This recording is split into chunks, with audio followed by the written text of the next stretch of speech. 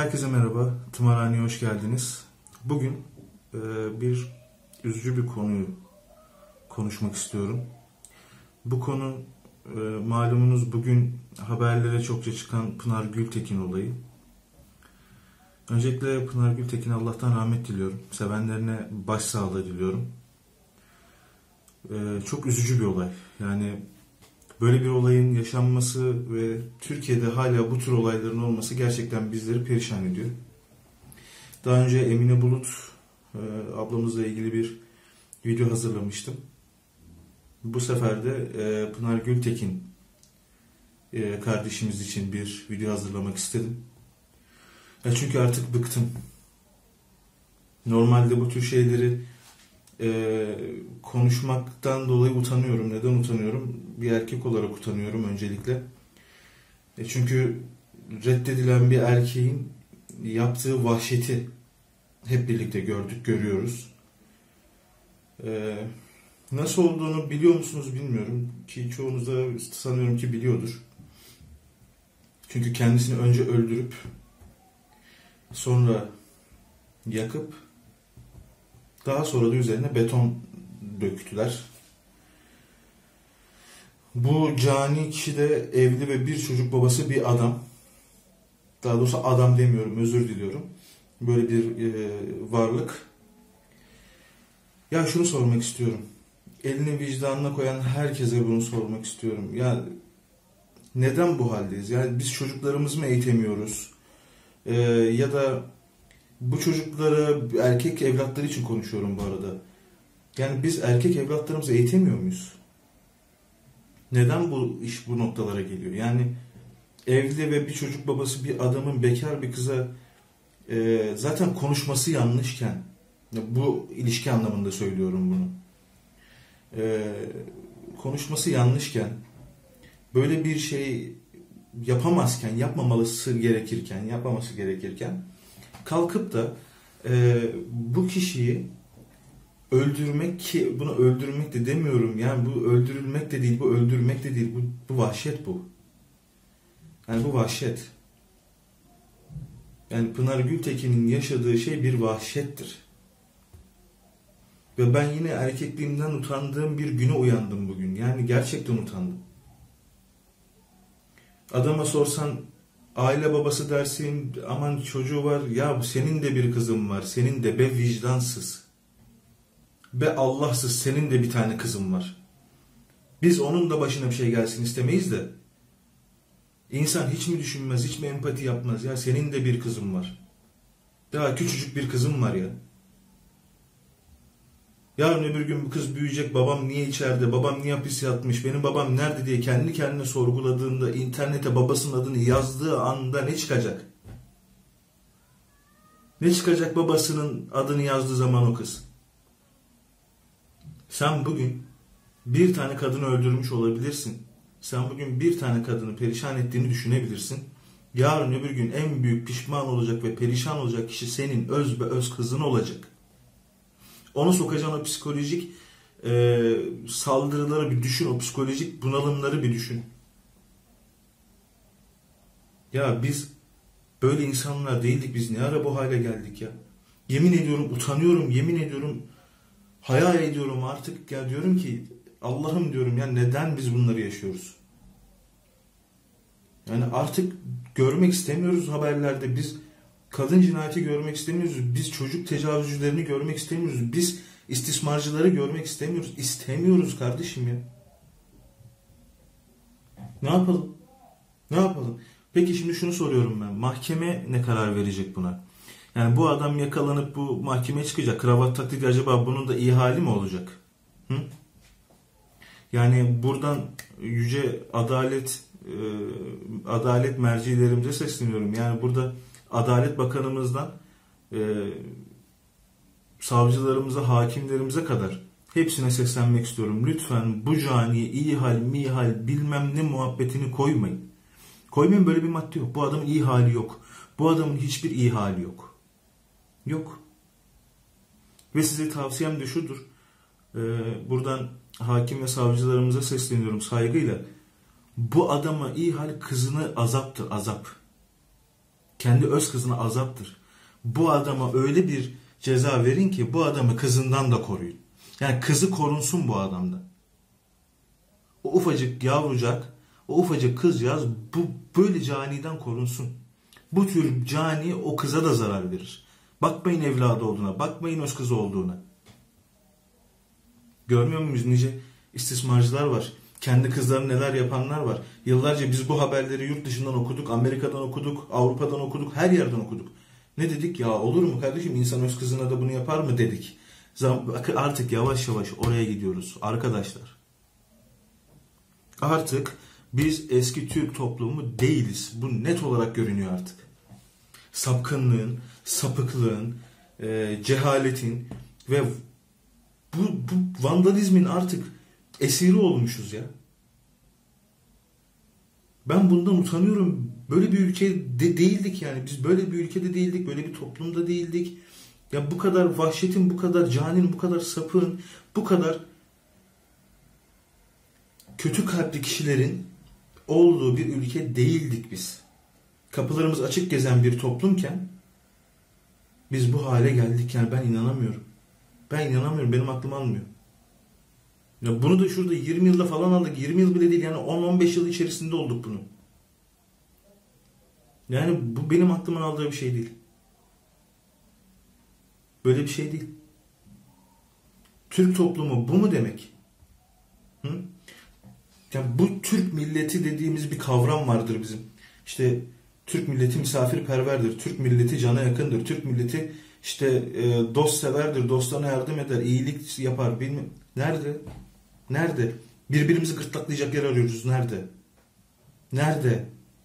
Biz neredeyiz? Bizim öncemiz nerede? Bizim duygularımız, bizim kendi genlerimizde gelen şeyler nerede?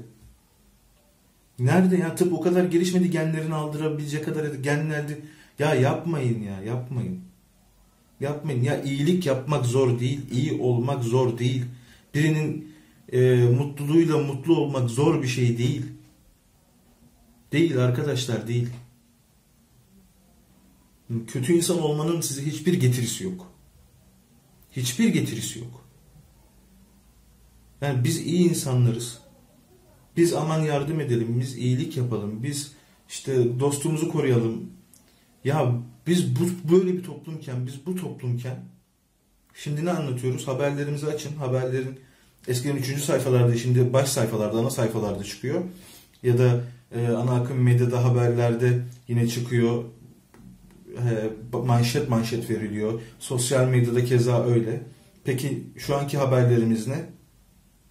Kadın cinayeti, çocuk istismarı, polis katilleri, polis asker katilleri, terörizm, başka hırsızlık. Bu mu olduk yani biz? Bu mu olduk yani? Ya bu ülkede artık iyiler sesini çıkarsın istiyorum. Ya aman bize dokunmayan yılan bin yaşasın, aman bizim işte başımıza gelmesin de, aman biz ses etmeyelim de. Ya yok kardeşim, ses edin. Ses verin, ses. Ses verin. Yorum okuyorum. Bakıyorum yok işte kız makyajlı süslü püslüymüş de bu zaten kuyruk sallamış da falan diye yorum yapan geri zekalı, kimin çocuğu olduğu belli olmayan insanlar aptal aptal yorumlar yapmışlar. El insaf, el insaf. El insaf ya. Ya bir kadın öldürmenin bahanesi ne olabilir? Sana bıçak mı salladı? Seni mi bıçakladı? Sana şiddet mi uyguladı? Artık dayanamadın da öyle mi öldürdün? Yani birini öldürebilmeniz için belli sebeplerin oluşması gerekiyor. Bu sebeplerden biri de işte size şiddet uygulaması olur. Değil mi? Mesela biz ne diyoruz? Abi işte polislerimizi öldürüyorlar, polislerimizi katlediyorlar. Askerlerimizi katlediyorlar, askerlerimize kurşun sıkıyor namussuzlar diyoruz. Ne yapıyoruz? Operasyon yapıyoruz, hepsini öldürüyoruz. Biz üzülüyor muyuz onlar öldüğü için? Hayır. Neden? Çünkü yıllarca, biz 40 yıldır bu şiddetle yaşıyoruz. Yıllarca, 40 yıl boyunca bizim asker analarımız, polislerin anaları, askerlerimizin anaları hepsi gözleri yaşlı kaldı. Çocukları yetim kaldı. Yani bunun nedeni olarak biz bir operasyonlar yapıyoruz, işte Kandil'e gidiyoruz, ne bileyim Suriye'deyiz, oradayız, buradayız. Neden? Bunları önleyebilmek için, artık ülkemizde kurşun sıkılmasın askerimize, polisimize, vatandaşımıza diye. Peki soruyorum buradan. Ya arkadaşlar, askere polis olunca iyi. Şimdi ona da iyi diyenler var çünkü. Öyle de bir güruh var. Askere polise kurşun sıkıldığı zaman polisin yakalayıp da 2 tane tokat atıp ağzını burnunu kırdığı sinirinden resimler ortaya çıktığı zaman da bu da yapılır mı? Aman vurulur mu? Aman dövülür mü? Kardeşim, kaza oturtacaksın, kaza, dövmeyeceksin. Ben de dövmeye karşıyım. Kaza oturtmamız lazım. İdam etmemiz lazım. Asmamız lazım. Ama ne yapıyoruz? Maalesef yasamızda böyle bir şey yok, anayasamızda. Asamıyoruz. Kaza da oturtamıyoruz. Ne yapacağız? Gidecekler mahkemeye, 2 tane kravat takacaklar. 1 dirhem böyle çekirdek, hemen takım elbiselerini çekecekler üstlerine. Janti bir kıyafet. Bir tane avukat mecbur tanınıyor zaten. Avukatlık hakları var. Mecbur avukat veriyorlar. Ne diyecek? Efendim pişmanım. Bir anlık sinirle yaptım. Öfkeme kapıldım. Üzgünüm, pişmanım. Ondan sonra da kalkacak, iyi halden de ceza indirimi alacak. Ben gerçekten toplumumuzdan utanıyorum ya. Utanıyorum artık. Ahlaksızların sesinin bu kadar çok çıkmasından utanıyorum. Utanıyorum yani. Bu ahlaksızlardan utanıyorum ben. Bu katillerden utanıyorum ben. Bu canilerden utanıyorum ben. Utanıyorum artık yani. Artık bunları görmek istemiyorum. Ama öyle görünüyor ki bunları daha çok göreceğiz. Çünkü bunlara karşı herhangi bir düzenleme de yok. Yani idam edemiyoruz, asamıyoruz, kesemiyoruz. Ne yapıyoruz? Besliyoruz. Bunu biz besliyoruz yani. Buradan polise artistlik yapmak için senin maaşını ben ödüyorum diyen o çakallara da sesleniyorum buradan. Bizim asıl beslediğimiz kişiler, o gariban polisleri, o askerleri, o böyle güzelim kızlarımızı, yavrularımızı, evlatlarımızı katledenleri beslediğimiz gibi içeride besliyoruz biz onları. Bizim asıl beslediğimiz o şerefsizler. Bu elebaşı, terörist elebaşı İmralı'da besliyor muyuz kardeşim? Besliyoruz. Katilleri, canileri, tecavüzcüleri besliyor muyuz kardeşim hapishanelerimizde? Besliyoruz. Şimdi git onlara konuş. Senin için hizmet eden, gecesini gündüzüne katan, uyku uyumadan, ailesinden uzak kalmasına rağmen şark görevlileri, doğular, güneydoğular, operasyonlar hepsine bizzat katılan, kendi çocuğunu arkada bırakıp aman vatanım sağ olsun, vatanım için ölmeye giderim diyen adamlara sen benim maaşımla geçiniyorsun diyebilme cüretini gösteren hainlere sesleniyorum burada. Sizin besliyoruz dediğiniz kişiler İmralı'dakiler. Bizim polisimizin size de ihtiyacı yok da. Hatta sizi koruyor yani. Sizi bile koruyor. Askerimiz, polisimiz. Ya. Ama dediğim gibi bugün bu konuları konuşmak istedim. İçimi dökmek istedim. Çünkü çok sıkıldım. Yani gerçekten sıkıldım. Yani haberleri izledikçe bunalıyorum artık. Haber izlemeyi bırakacağım. Az kaldı yani, haber izlemeyeceğim. Zaten eskiden daha fazla haber izliyordum. Son dakika haberlerini falan okuyordum. Şimdi onları bıraktım. Artık sadece akşam haberlerini seyrediyorum. Ve bunu da izlemeyeceğim artık. Çünkü iş oraya geldi. Artık bunu da izlemek istemiyorum. Bunu yapanlar da Allah'ından bulsun. Devletimiz çünkü henüz o yasayı hazırlamadığı için, bir idam vesaire olmadığı için bunun bir istediğimiz iç soğukluğunu yaşayamayacağız maalesef bu konuda. Allah versin belalarını. Verecektir de. Kimsenin de yanına kalacağını düşünmüyorum. Lütfen sizler de bu konularda ses çıkarın arkadaşlar. Varlık gösterin. Biz toplum olarak beraber olursak bu hainlerin, bu canilerin, bu katillerin karşısında bizim başaramayacağımız hiçbir şey yok. Hiçbir şey yok. Burada devlet, millet, toplum olarak el ele vereceğiz. Ve biz bunların üstesinden geleceğiz. Başka yolumuz yok. Başka çıkarı da yok bu işin. O yüzden hepinizi bu konuda desteğe çağırıyorum. Lütfen artık herkes sesini çıkarsın. Herkes bir varlık göstersin. Öyle kenara oturup da izleyip de bırakmak olmasın. Lütfen hepimiz ses çıkaralım. Hepimiz destek olalım. Ve bu tür katillere de artık bir yerden sonra dur diyelim. Toplum içine kabul etmeyelim. Bunları uzaklaştırıp dışlayalım artık. Ve isimleri unutmayalım. Bugün Yani dün Emine Bulut'tu. Bugünkü arkadaşımızı görüyorsunuz. Arasından geçen onlarca kadın oldu.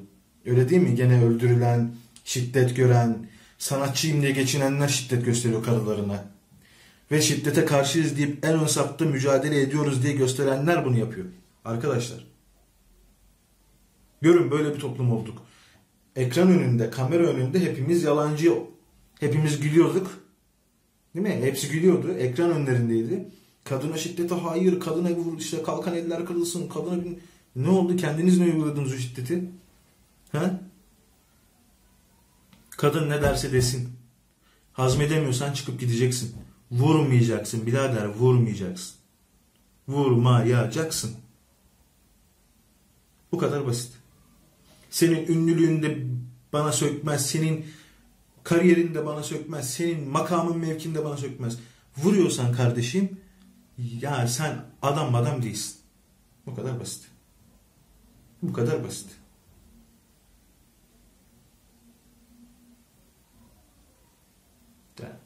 Artık benim daha söyleyecek hiçbir şeyim yok. Bu sanatçı bozuntularına da kendine sanatçıyım, ben üretim adamıyım diyen insanlara da itibar etmeyin. Bu çakallara da itibar etmeyin. Yani bu lütfen artık dediğim gibi elinizi artık yani yumruk yapıp masaya mı vuruyorsunuz? Bunların suratlarına mı vuruyorsunuz? Ne yapıyorsanız yapın ama yapın. Yapın. Benim gücüm burada video çekmeye yetiyor. Kanalımda paylaşmaya yetiyor. Ben bunu yapıyorum. Buradan paylaşıyorum. Lütfen herkes bu durumu lütfen ciddiyetle yani bir ciddiye alın artık bu konuları. Yani artık alın. Çünkü her gün bir kadın ölüyor, her gün bir çocuk tecavüzü oluyor, her gün bir istismar oluyor, çocuk kaçırmalar, onlar bunlar. Yok Amerika'da çocuk satıldı. Ya görmüyor musunuz olanları? Artık görmüyor musunuz? Ne yapmamız lazım? Yani gözünüzün içine böyle bir şey mi sokmamız lazım bunları anlayabilmeniz için? Dur deyin artık, dur deyin. Sesinizi çıkarın artık. Korkmayın, size bir şey olmaz. Sesinizi çıkarın artık.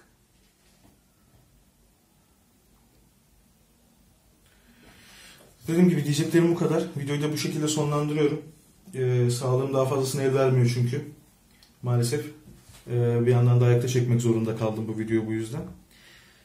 Herkes Allah'a emanet olsun. Kendinize çok iyi bakın.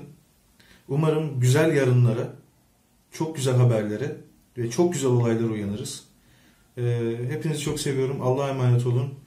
Kadına şiddete hep birlikte ses çıkaralım.